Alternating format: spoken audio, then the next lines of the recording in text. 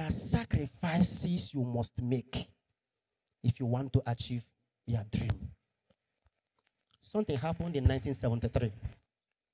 A man called Hernando Cortes. Hernando Cortes, an influential military man, led a band of soldiers on a war.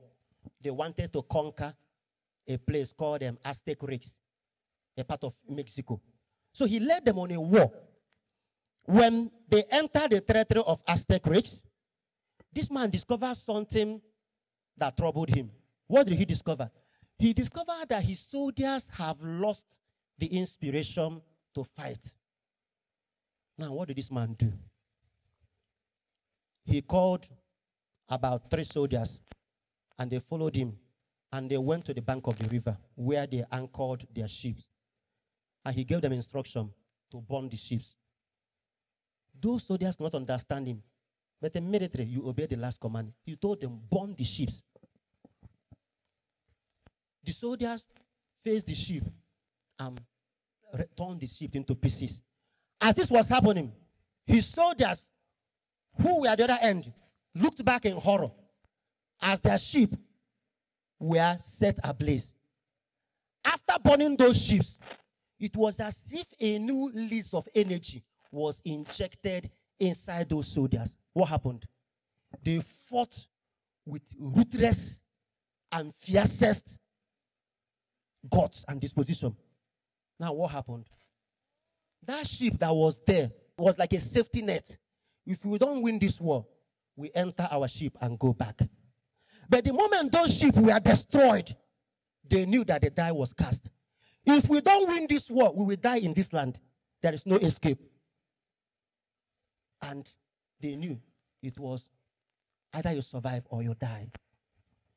If you approach your quest for success with this kind of disposition, that there are ships I need to burn, that there are comfort zones I need to live in order to achieve my dream. If you don't do that, I'm telling you, you are going nowhere. So this kind of disposition will make you, if you enter university and then you are studying for your exam, maybe you study for 2 hours and you feel tired, you remember that if I don't succeed, there is nobody to help me. I need to succeed. So instead of studying for 2 hours, you go for extra 3 hours. But when you live your life with, I have a safety net, if I don't make it, I go back, you may not go far in life. Let your quest for success assume this kind of desperate dimension. That is what Jesus meant. If this thing will cause you not to succeed, cut it off. It could be friends. You may enter university and you join a group of friends and you discover that, my dear, these people are not giving me what I want. Cut off that friendship and move on. You meet a boyfriend whom each time you are with the boyfriend, everything is about sex.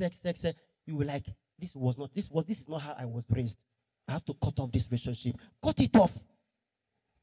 Imagine being a mother at 17 and 18. Kai, I'm telling you, teenage pregnancy will exert a terrible toll on you.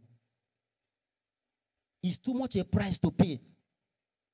Many young girls today cannot give birth to a child because of certain things they have done to themselves.